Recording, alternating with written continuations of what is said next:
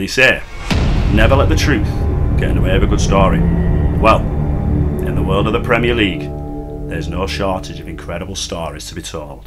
And today, we're embarking on a journey. A journey through time, through goals, through heartbreaks and triumphs.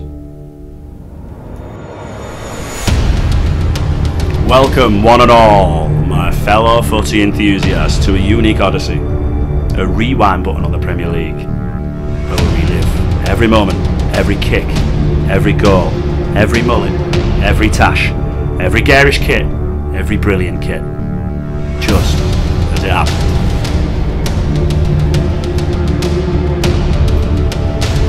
From the epic rivalries to the underdog tales, from the world-class saves to the breathtaking goals, we're diving into the beautiful game like nobody's ever done before.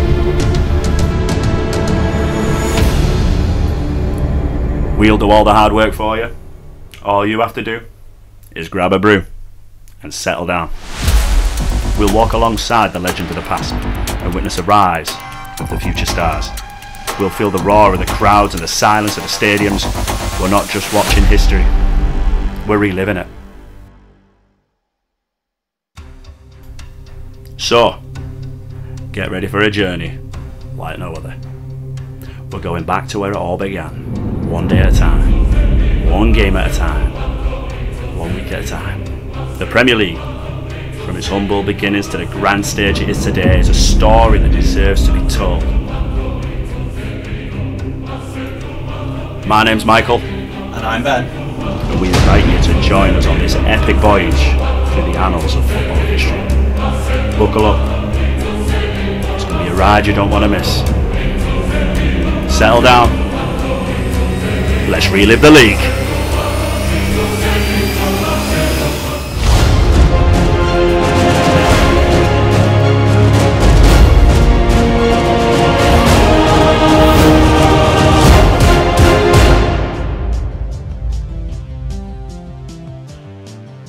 So, a quick disclaimer for all the Liverpool fans that will be piping up. We are aware that history started before 1992, but this is Premier League and Premier League only.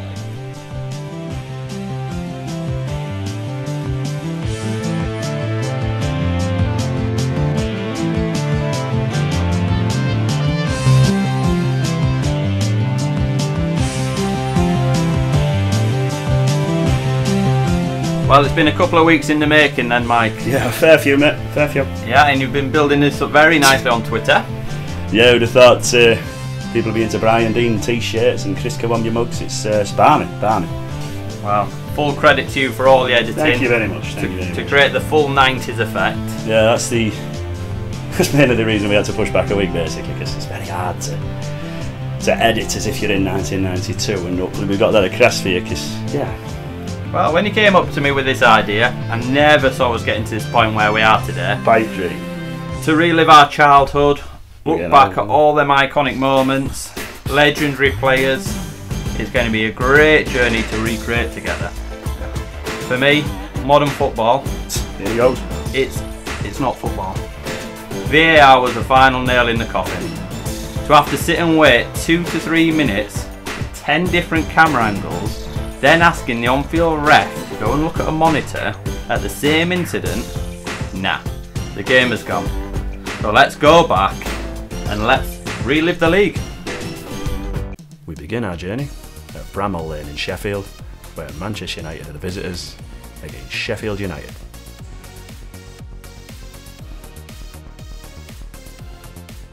Dave Bassett begins the season with Simon Tracy in goal, Carl Bradshaw, David Barnes, Paul Beasley and Alan McCleary at the back, Kevin Gage, John Gannon, Glyn Hodges, Mike Clegg in midfield, with Alan Cork and Super Brian Dean up front. And the visitors line up with Peter Schmeichel in goal, Dennis Irwin, Gary Pallister, Steve Bruce and Clayton Blackmore at the back, Darren Ferguson, Ryan Giggs, Paul Ince and Andrei Kanchelskis in midfield, with Brian McClare and Mark Hughes up front. And this is Fergie's 7th year in charge of United. They did sign Dion Dublin in the summer from Cambridge, but he's not in the lineup today. Mark Hughes is preferred. And on to Sheffield United. They got the highest finish in the top flight for 17 years last year, finishing 9th. and they did also do the double of their arch rivals Sheffield Wednesday. You've got to think it was a frustrating transfer window really for Man U. Missed out on Alan Shearer, who went to Blackburn. They did try signing Stuart Pearce and Andy Townsend, but they had to make do with Dion Dublin. Alex Ferguson was beginning to change the tide a bit at Manchester United, having not won the title for around 26 years. And he wasn't one to embrace the cultural changes in football that ones at Sky were looking to bring. US Lee Sharp with his dances, etc. So imagine his fume when he turned up in August to Sheffield in Yorkshire, and there was hundreds of blokes dressed as Santa. Dave Bassett swiftly removed his hat and beard, just in time for Sheffield United to kick the game off. And with barely even time on the clock, Sheffield United tried a long punt forward which went round the back, which was swiftly dealt with by Gary Pallister. Throw me to Sheffield United, 5 minutes gone. A long throw in there, looking to put it in deep, and a lovely flick on by the United defender straight to Brian Dean, who finished his first time with a lovely header, becoming the all-time Premier League record goal scorer. Please go to the Twitter account and show your love for Brian. I know he likes these t-shirts. There isn't many men who can claim this accolade throughout any parts of their career, but this man, he truly can. I can hear it now. Dad, how good was Brian Dean? I'll save you a job, Dad. Watch this. Style, strength and class. He had everything. England's future. Gary Pallister soon did wonders for Alex Ferguson's blood pressure, and his blushes were just saved by a post and a big Dane. But I won't want to be on the receiving end of that. Sheffield United taking a somewhat unexpected lead into the break. And not long into the second half, 54-year-old Alan Cork's manufacturer's warranty on his knee ligaments were tested, and then Gary Pallister came through him like last night's Vindaloo, and obviously Peter Schmeichel saw nothing, but there was everything to be seen. Amazingly, no red card. Anyway, big Brian Dean up against European champion Peter Schmeichel sends him the wrong way, 2-0 to the Blades. Certainly 3 points, or is it? Mark Hughes with a late consolation there from a Peter Schmeichel long ball, proving he can finish from absolutely anywhere. And that's it, 2-1 to Sheffield United, and a great start in the season for the Blades, and an even better one for Brian Dean. Unfortunately though, for Manchester United, Alex Ferguson was fuming. After the game, he went on a blind tirade against today's referee Brian Hill, who was a school teacher from Kettering. He said, and I quote, "There is always trouble when he referees our games. At Wimbledon 3 years ago we turned down 3 claims for penalties. Then there was further trouble when we played Forest. We've not had him since, and we had no notification he was going to referee this match. We didn't find out till today. However, the list of appointments for the referees was issued weeks ago and clearly shared Hill for today's game." Ferguson then went on to say, "We don't want him to referee any more of our games." I think when Sheffield United saw who the ref was, it gave him a bit of a lift. Strong words, Alex. But Mr. Ferguson, I have the footage. I have the proof. And in my opinion, you don't have a leg to stand on. You be the judge. It's bloody dived, ref! It's dived! Oh, get up, get down and get. It's bloody dived. At Highbury, we have Arsenal hosting Norwich City. And today's referee is Alan Gunn. No relation to Brian, hopefully. Arsenal line up with David Seaman in goal, and the familiar back four of Adams, Ball, Dixon and Winterburn. A midfield of David Hillier, John Jensen, Anders Limpar and Paul Merson, with Kevin Campbell and Alan Smith up front. Mike Walker went with an 11 of Brian Gunn, Mark Bowen, Ian Culverhouse, Ian Butterworth, John Polston and Rob Newman across the back, David Phillips and Will Fox on the wings, Jeremy Goss and Gary Megson in the middle, with Chris Sutton up top. Arsenal somehow book his favourite after finishing 4th last season. Probably something to do with signing John Jensen, the European Championship winner from the summer. Norwich, one of the bookies' favourites to get relegated this season. Mike Walker in charge.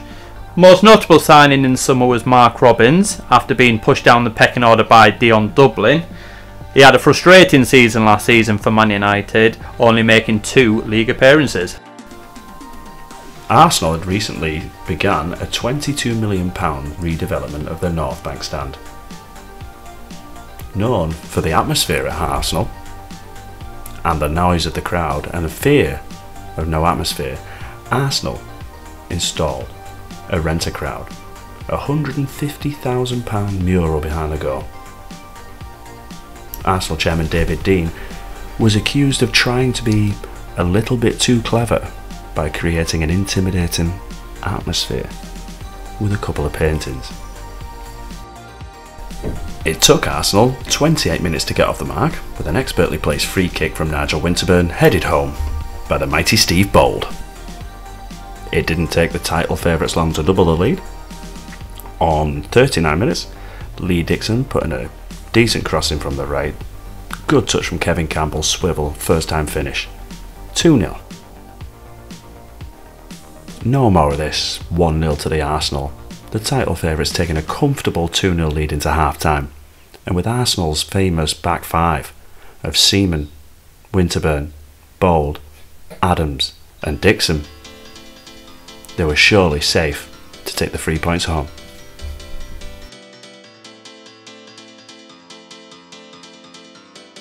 But master tactician and producer of beautiful goalkeepers, Mike Walker, had an ace up his sleeve, and that ace was one of Alex Ferguson's cast-offs.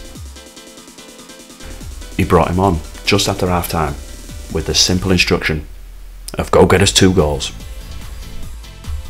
And 10 minutes after coming on, a free kick was whipped in. Mark Robbins was the first to meet it. 2-1. And not being one to kill the rumours about his inability to catch crosses at the back post, Seaman came rushing out at one, and Phillips made it 2-2. Calamity.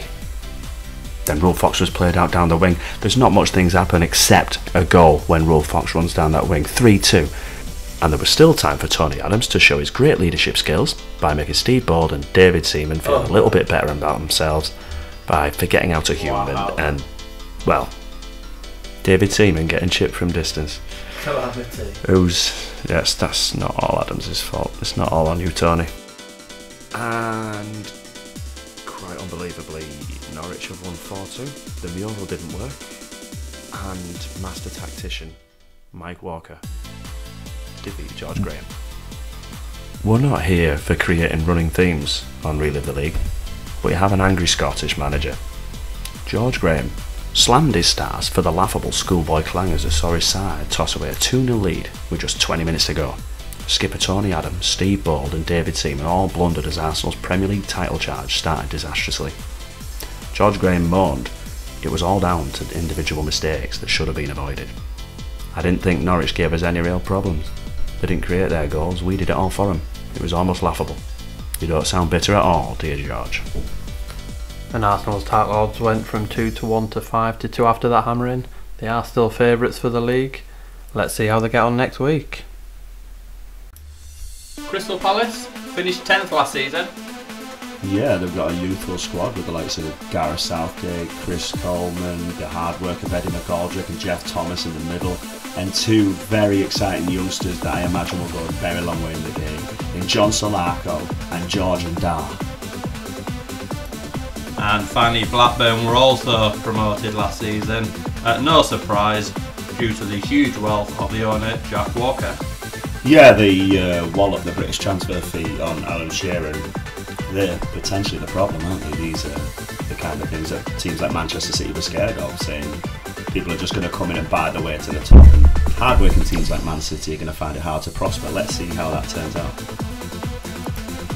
Crystal Palace started the season with Nigel Martin in goal, Chris Coleman, John Humphrey, Gareth Southgate, Eric Gunn and Richard Shaw at back, Andy Thorne, Eddie McGoldrick, John Solarco and Jeff Thomas in midfield, and Mark Bright up front. And Blackburn started with whoever they just wanted to buy.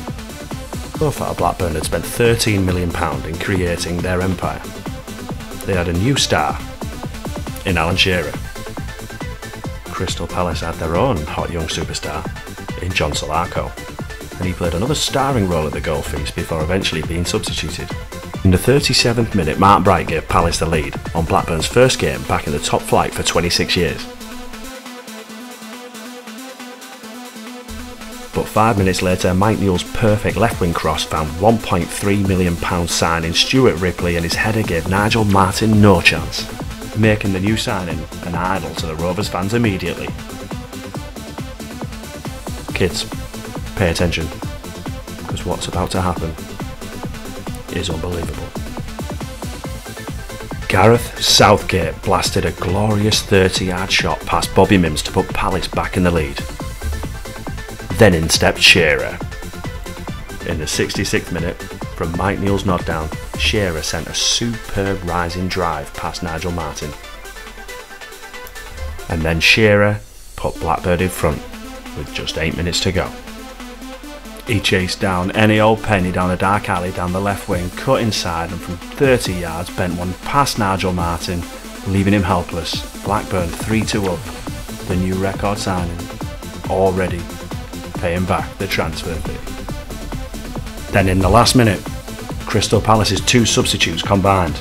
Simon Roger whipping in a free kick, and Simon Osborne meeting the cross and heading it home to equalise 3-3. Limbs going everywhere. A potential contender for earliest Premier League limbs. All square at Sellers Park, 3-3. Blackburn can't even buy a win.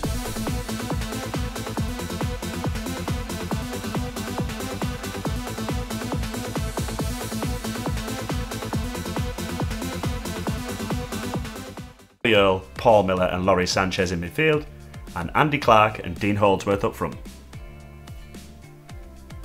One of the biggest changes and advancements in the game in 1992 was the introduction of the back pass rule.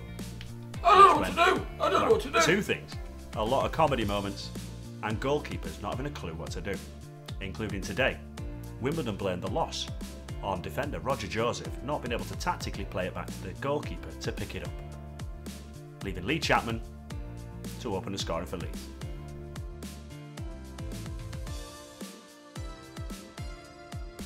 Never known for his goals, Warren Barton tries his luck from about 45 yards and it goes over Lukic's head and into the back of the net. But they're the champions of England because they never give up. The ball falls perfectly to Lee Chapman on the edge of the area, and there's only one way that is going to end: in the back of the net. Brilliant start for Leeds in the opening game of the season. 2-1 win over Wimbledon. Chelsea, 14th place finish last season. Ian Porterfield as manager. Oldham, one of the bookies' favourites to be relegated, finished 17th last season. Chelsea line-up today with Dave Bessett in goal, Steve Clark, Mal Donaghy, Gareth Hall and Paul Elliott in defence, Vinnie Jones, Damien Matthew, Graham Stewart and Andy Townsend in midfield, and new signings Robert Fleck and Mick Harford up front. Joe Royal has selected John Hallworth in goal, Andy Barlow, Gunnar Haller, Richard Jobson and Steve Redmond in defence, Paul Bernard, Nick Henry and Mike Milligan in midfield, with Ian Marshall, Roger Palmer and Graham Sharp up front. Quite unlike Chelsea this summer, they were quite erratic in the transfer market, making 4 signings alone this week. Not a great deal to report from Stamford Bridge today, but Chelsea thought they'd nicked a winner in the 84th minute when new star signing Mick Harford did this. Thwack! Top bins! Little did Chelsea know that Oldham's man of the match today would be their own keeper, Dave Bessett, and provided a gift for Nick Henry. Not that you can provide a 50-yard gift, the lads done well to finish that from there. Quite the standard game at Stamford Bridge today, a point apiece. So a disappointing season last year for Southampton, finishing 16th, but also selling Alan Shearer in the summer, so no one really knows what to expect from them this year. Matt Letizia. Tottenham, very underwhelming season last year, losing 20 games, but they have recruited well. Neil Ruddock, Darren Anderton, Jason Cundy. Let's see what they can bring. They'll just always be Spursy. Southampton lineup with Tim Flowers in goal, Jason Dodd, Mickey Adams, Francis Benali and Richard Hall at back, Steve Wood, Glenn Cockrell, Terry Hurlock and Matt Letizia in midfield, with Kerry Dixon and David Speedy up front. Livermore has gone with Ian Walker in goal, Terry Fennick, Jason Cundy, Neil Ruddock and Justin Edinburgh at the back, Paul Allen, new signing Darren Anderton, David Howells, Vinnie Samways in midfield, with Andy Turner and Gordon Jury up front. But of course, notable absences include Gary Lineker and Paul Gascoigne. One of the summer's biggest spenders, Tottenham Hotspur, of course financially backed by Amstrad's Alan Sugar, who may or may not have benefited and made a few quid off the sale of an extra couple satellite dishes off the back of the deal for the Premier League, forcing the public into mass panic purchases of garish satellite dishes to stick on the side of your houses up and down the country just to get your football fix. Oh yeah, Tottenham, they played away at Southampton at the Dell and it was 0-0. There was a bit of a scramble with a shot or two, and then Ian Walker did a save and looked really gloomy and pretty. Yeah, 0-0.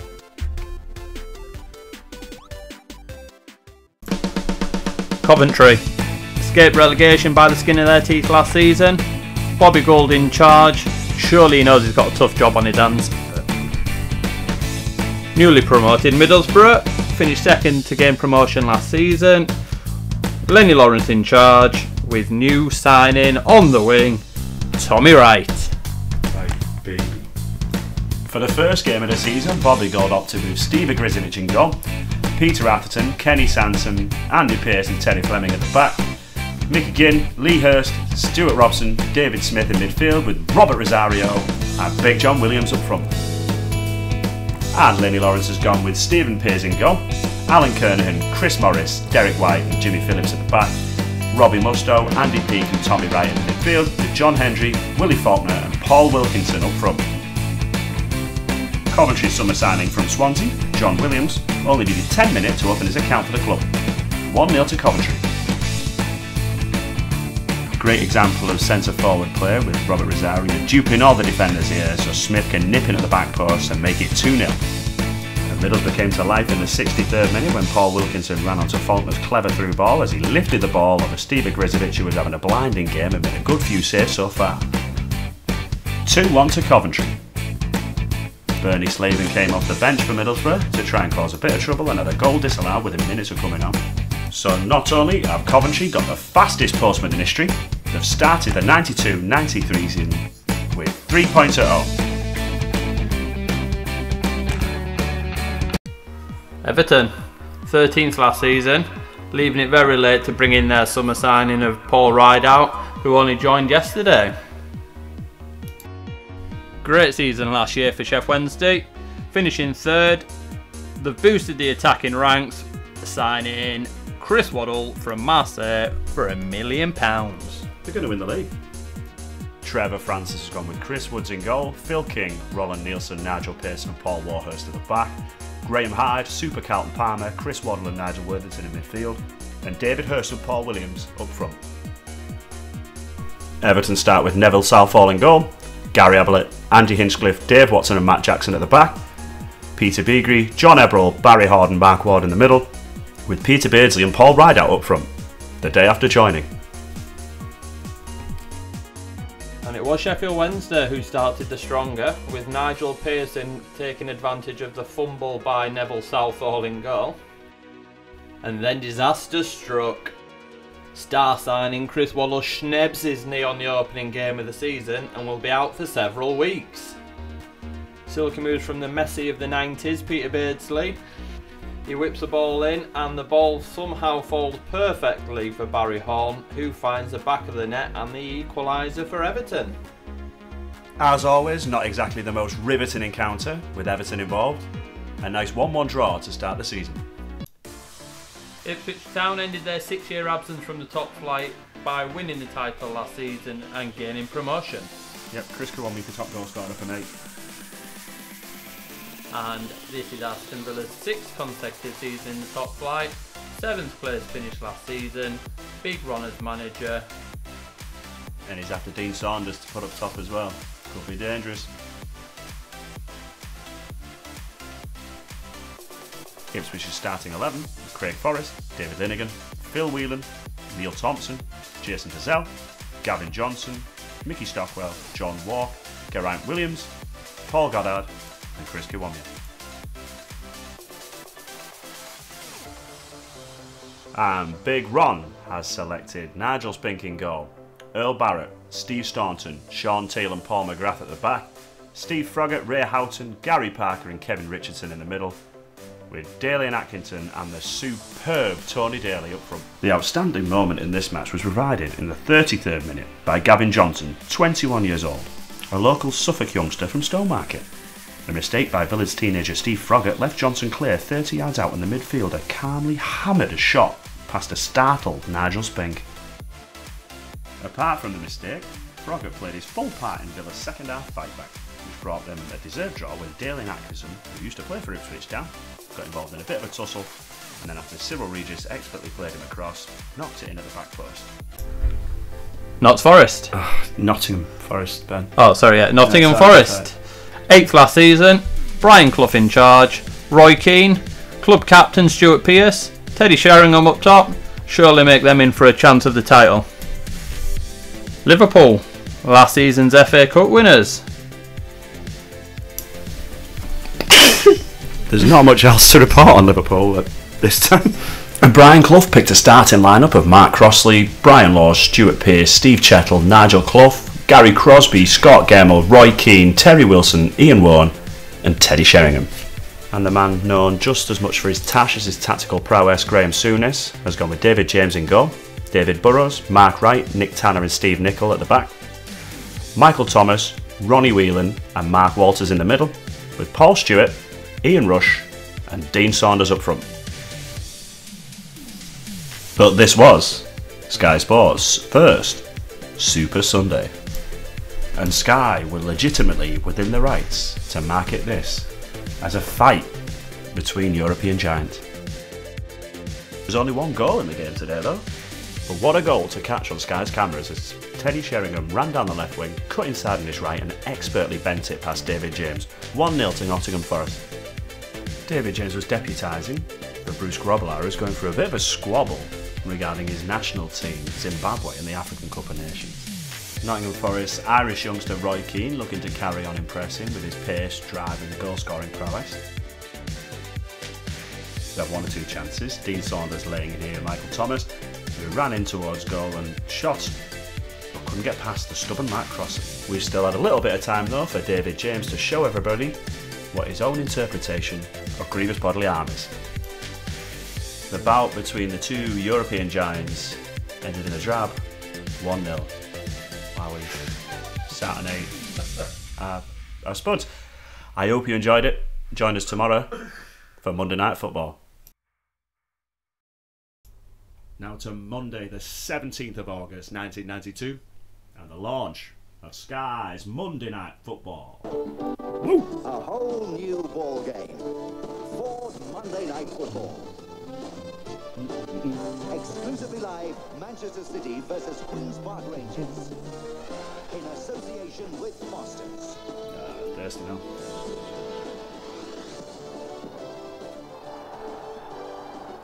Tonight, Manchester City, determined to bring back the glory days, take on a talented Queen's Park Rangers who've never won at Main Road. Will they break their duck tonight?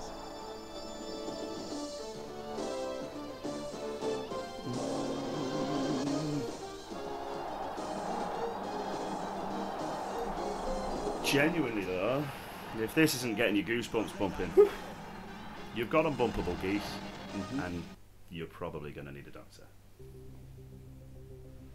Right, let's get the stats and the lineups and bring you all the action. Manchester City, 5th last season, not happy with this new structure of the Premier League. Peter Reid will be out to steal that spotlight from their neighbours United. How will they do? I'm going to be really intrigued by this. I think it's going to be a great story and see how Man City, they promised they're going to do this honestly. They're going to do it proudly. I think these are going to be the team to watch as the people's underdog. And with Peter Reid in charge, perfect. Hard work. Action. Queen's Park Rangers finished mid-table in the top flight last season. Jerry Francis is manager again this year. only 40. Ray Wilkins and Les Ferdinand. And Gary Penrice. And of course, with Sky's advancements in the game, it was surely going to be a test of your granddad's patience. Here's how they delivered the match ball today. Game's gone, lad. After he eventually found their way out from behind the Arsenal mural, of course.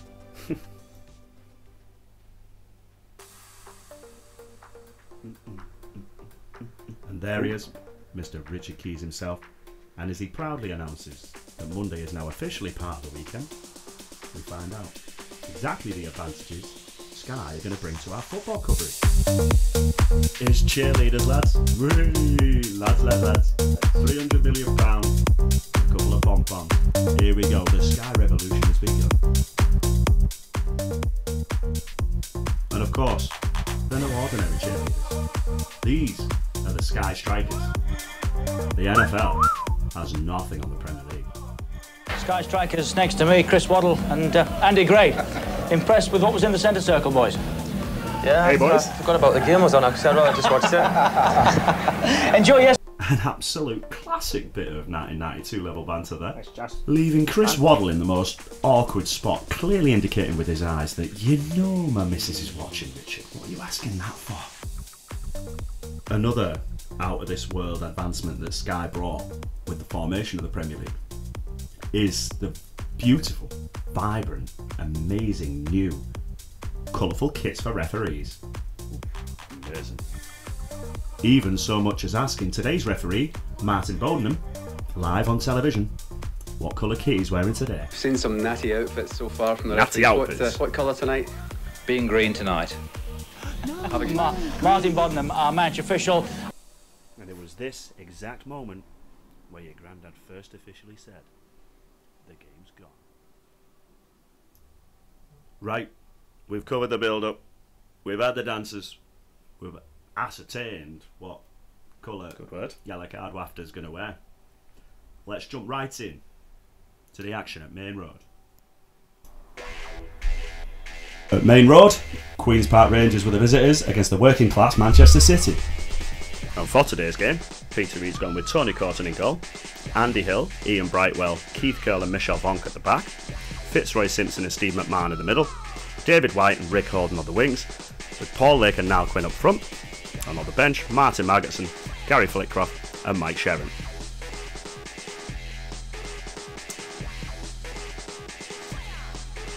And Jerry Francis has gone with Jan Steshgal in goal, Alan McDonald, Darren Peacock, David Bardsley and Clive Wilson at the back, Andy Impey and Ray Wilkins in the middle, Andy Sinton and Ian Holloway on the wings, with Les Ferdinand and Dennis Bailey up front. The potential changes for QPR are Tony Roberts, Danny Maddox and Gary Thompson.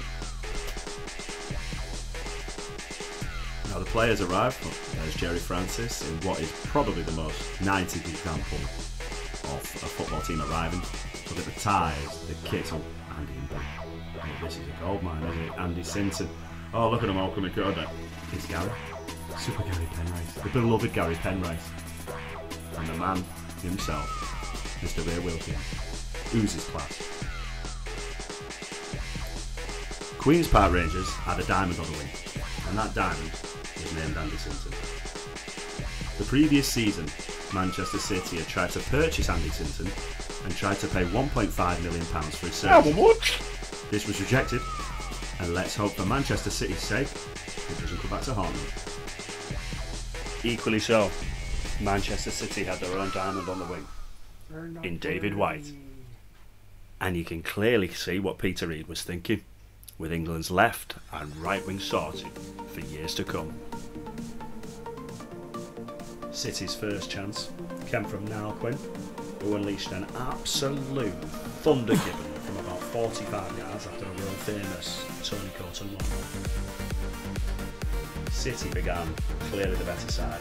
Some great link-up play by Niall Quinn and Rick Holden down the left. The new £900,000 signing for Oldham, looking to impress after falling out with Joe Royal in the summer. And a great cross on his left peg. Untypically, Jan Steshgal getting in a pickle under pressure. Oh, wow. Niall Quinn with the first time shot. Rebound, and look at the pace of David White there to knock it into the back post. What a player. 1-0 City, 37 minutes gone. Jan Steshkal taking umbrage at the fact they've gone behind despite him doing his best to clean out his own defenders. City taking the lead quite comfortably into half-time with zero to little effort really from QPR. Jerry Francis must have handed out some serious single-finger drifters and orange segments at half-time because 2 minutes after the break, Andy Sinton did this. Header out from Curl, straight to Ray Wilkins. Great pass to Sinton, who hammers one into the top bins past the helpless Steshko, which is great news for England fans, leaving them in no doubt that they're in safe hands on that left side for many years to come. City were playing an adventurous 4-2-4 this week, which relied heavily on the work ethic of ageing warrior Steve McMahon. He's 56. He was accompanied in midfield by the young exuberance of Fitzroy Simpson, who was denied a late winner by a brilliant save by Steshkal. As Jerry Francis described as out of his well. The man who got the assist for QPR, Ray Wilkins, of course, booed and jeered for the entirety of the game due to his connection with Manchester United, came closest to getting a winner for Queen's Park Rangers, but for an excellent save from Tony Coton. That brings an end to the David White and Andy Sinton show. 1-1.